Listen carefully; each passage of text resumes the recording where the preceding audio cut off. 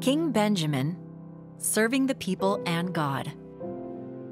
King Benjamin was a prophet of God who ruled the land of Zarahemla.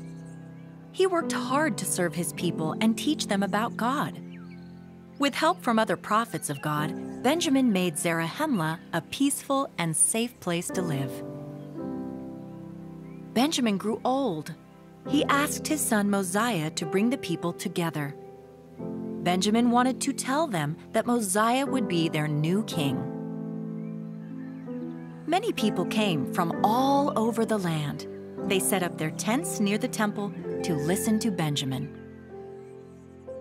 Benjamin talked from a tower so that many people could hear him. Benjamin said that God helped him to lead them. As king, he taught them to obey God's commandments. He did not take their money or make them serve him. Instead, he worked to serve his people and God. Benjamin told the people that when they served each other, they were also serving God. Then he told them that everything they had came from God. In return, God wanted them to obey his commandments.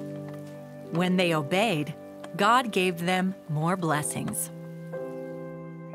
Benjamin told them he could not be their king or teacher anymore. His son Mosiah would be their new king. Then Benjamin told his people that an angel visited him. The angel said the Son of God, Jesus Christ, would come to earth. He would do miracles and heal people. He would suffer pain and would die to save all people. Benjamin taught that Jesus would forgive everyone who had faith in him and repented.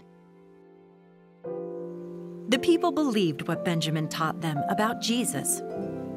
They knew that they needed to repent. All the people prayed and asked God to forgive them. After they prayed, the Spirit of God was with them. They felt happy and knew that God forgave them because of their faith in Jesus. The people felt different and new inside because they had faith in Jesus.